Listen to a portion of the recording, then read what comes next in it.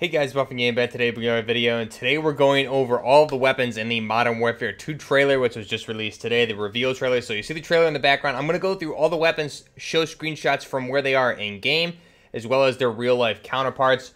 And we'll go through some hidden ones here that I found with what's going to be the weapon vault or the new gunsmith here. So I'll show them in no particular order, and if you spot something in the game that you think I might have missed, chances are I will have covered it, but I'm not going to go back and show every screen cap as to where they are. We're going to see multiple weapons throughout the trailer that are the same. So I'll show a few screen caps from them here and there, but you should be able to recognize most of them when you see them repeated. We do see a lot of weapons repeating, and there's definitely some hidden ones here with the Vault Pack that we're going to take a look at the very end of the trailer. So starting off right off the bat, the trailer opens and we see what looks like an ACR. However, upon closer inspection, this is actually a SCAR Light or a Mark 16 by Eppen Herstal, firing the 5.56 by 45 millimeter NATO round. So this is one of the weapons that was not included in Modern Warfare 2019. We had the SCAR Heavy or the Mark 17, firing 7.62 by 51 millimeter NATO.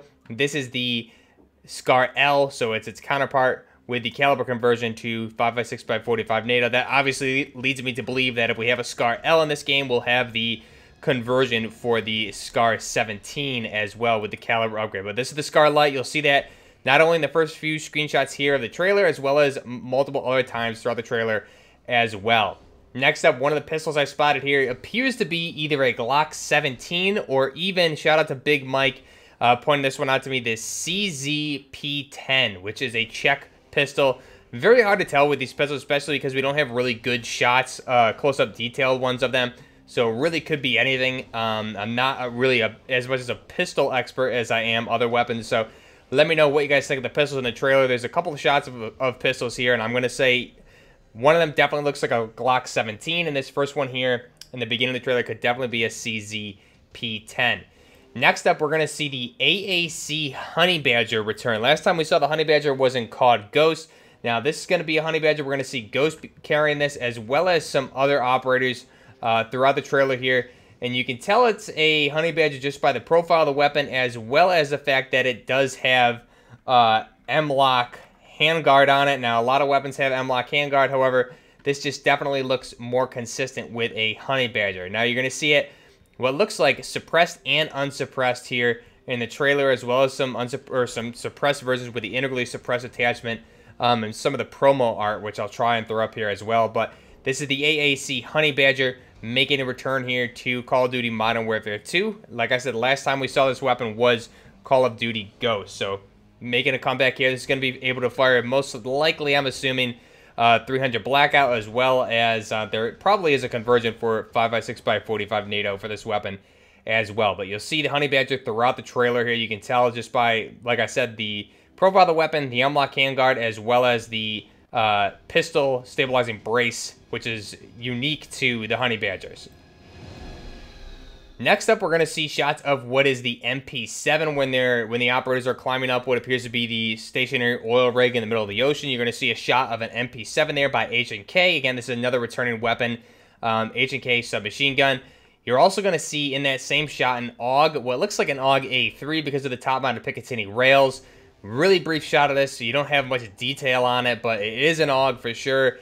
Just, again, by the profile of the weapon, it looks like it has a digital camo on there. And again, I'm going to go ahead and assume it's the AUG A3 just because of the top Picatinny rail on it, which is a full-length rail.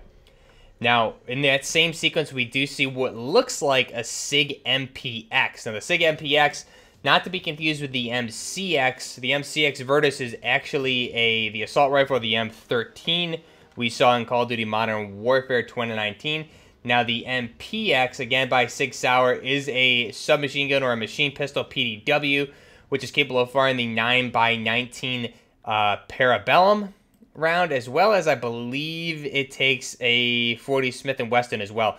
So the magwell on this and the magazine looks similar. Everything with this looks similar to the MPX. It could also be some sort of M4 or even a Honey Badger variant with that 9x19 Parabellum conversion, just like we saw for the M4 in Modern Warfare 2019. Again, really hard to tell. This is the only shot I believe that we have of it here in the trailer.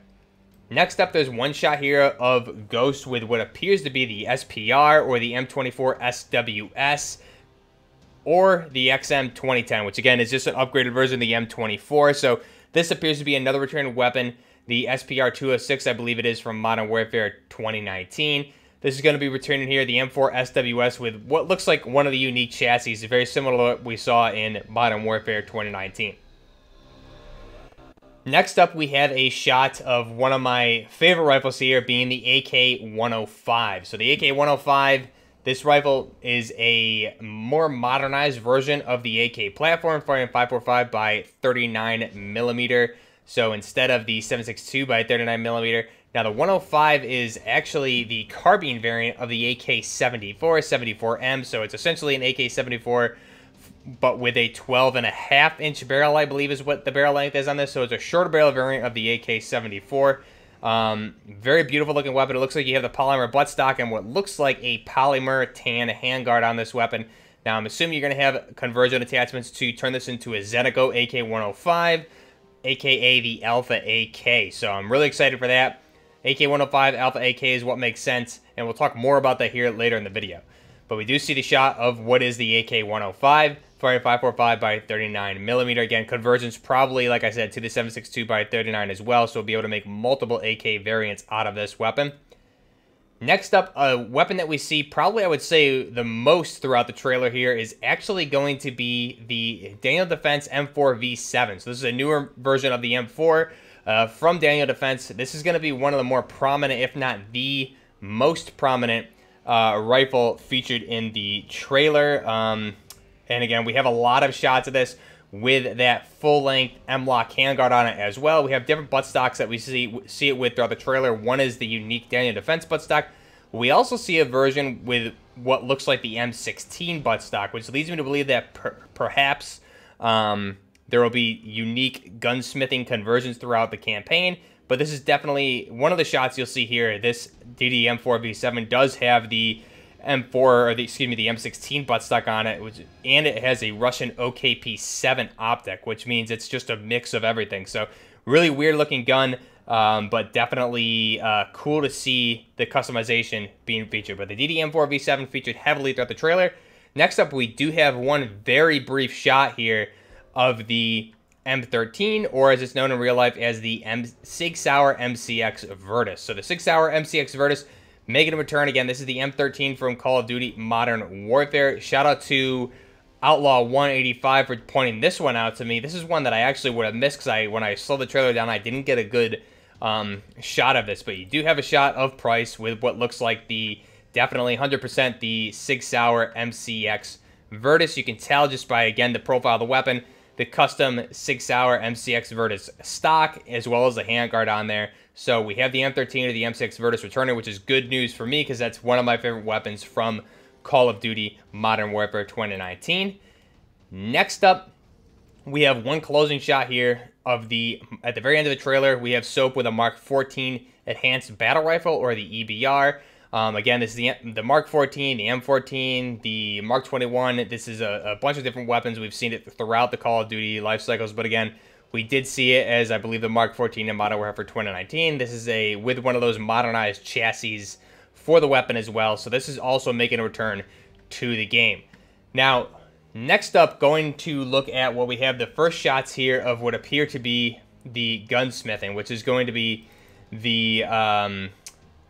for the pre-order bundle. When you pre-order the Volt Pack, you get the FJX Cinder, first ever weapon Volt. So just a little quick thing here. I'll go over the weapons that I see based on this screenshot that you can make, as well as my theories as to what the gunsmith is going to be. I know Exclusive Ace put out a video for more details. Go ahead and check out his channel. I didn't get a chance to listen to that yet, so you guys, I'll go listen to this after and see if I'm correct with this. But based on what I'm seeing here with this FJX Cinder Weapon Volt screenshot, this is going to be basically like your assault mod of weapons. And here with this, the FJX Cinder, the first ever weapon vault, we see the M4, and we see multiple different weapon conversions here, one of which is going to be the AR-57, or the AR-57, but it's properly named the AR-57. So the AR-57 is going to be the unique upper, which we see that upper at the very top of the screen, and that's going to be a conversion. So you would, again, replace the upper receiver. And what this is going to do is, crazy enough, is going to allow this thing to take FNP90 ammunition, allow it to take that FNP90 magazine. So the FN57 is going to be firing the 5.7 by 28 millimeters, same as the P90. And what it's going to do is you're going to replace the upper on this M4, and this upper receiver, you'll see it's really hard to get a good shot of it here, but that top one, there's basically like a space on the top of the weapon where that full-length Picatinny would be, and there is where the P90 magazine would fit in. So this is going to be an M4 P90 amalgamation, aka the AK or the AR-57. So you'll have an AR-15 platform, M4 platform, which now takes a P90 magazine, firing the custom ammunition for the FN57 by 28 millimeters. So this is awesome. This is really cool to see something like this in a game. I've never seen this in a game before in my life, so really cool to see the AR-57. Next up, right below that upper receiver, we have another upper receiver, which appears to turn this into a belt-fed version of the M4, that being the Ares 16. So the Ares 16, again, is just exactly what I just said, is a belt-fed version of the M4 platform or the AR-15 platform. So this will allow you to not only take a magazine, but you will be able to take a belt-fed ammo as well. So I'm not sure how it's going to work. There's a couple different versions out there in real life. This upper receiver, I'm assuming, is going to change it to only being a belt-fed 5.56 by 45 millimeter NATO light machine gun. So that's really cool to see the Ares 16, the belt-fed M4, making its way to the game here with this upper receiver configuration. Next up, we have the Salient Arms Industry Gray Rifle. So if you look closely at this image, you'll see the Salient Arms Industry Gray Rifle barrel and the handguard there as well. It's going to be right below the base M4. That's obviously very easy to spot that as the Salient Arms Industry Gray Rifle barrel slash handguard there. So that's good to see that make a return. We did see that same barrel handguard as a blueprint for the M4 in Call of Duty Modern Warfare 2019. That being most, I think, recognizably the zip tie blueprint, as well as we saw it with some other ones there as well. So the Salient Arms Industries Gray Rifle making its way back.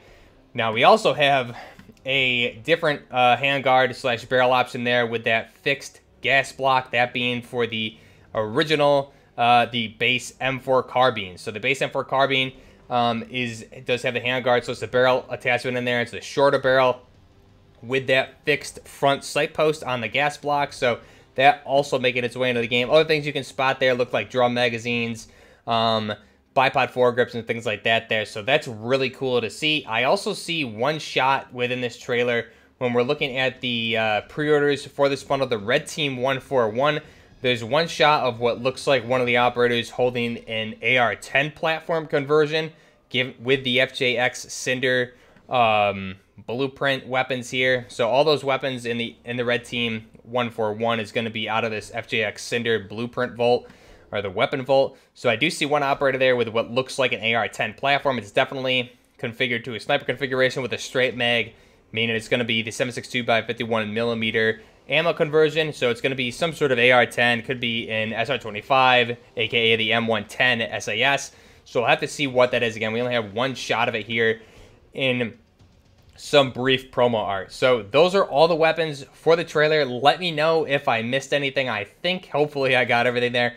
So again, we went through all those one more time. We had the Scar L, the Glock 17, and or the CZP-10 pistol, the AAC Honey Badger, MP7, the AUG A3, the SIG MCX, the M24 SWS, the AK-105, DDM4 V7, the SIG MCX Virtus. We also had the Mark 14 EBR, and for the weapon conversions from the FJX Cinder weapon vault, what I can make out here, that being the AR-57, the Ares 16, the M4 Classic M4 Carbine, the Salient Arms Industry Gray Rifle, and then we have some sort of AR-10 conversion. Could be an SR-25 with a different type of handguard. Have to wait and see what that's going to look like.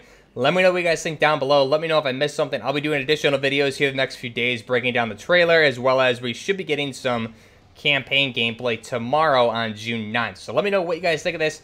Let me know, once again, if I missed something. If you're enjoying the in-depth content here, we're going to have a lot of crazy weapon stuff going forward. Be sure to like the video, subscribe to the channel. Until next time, this is Buckner Gaming, out.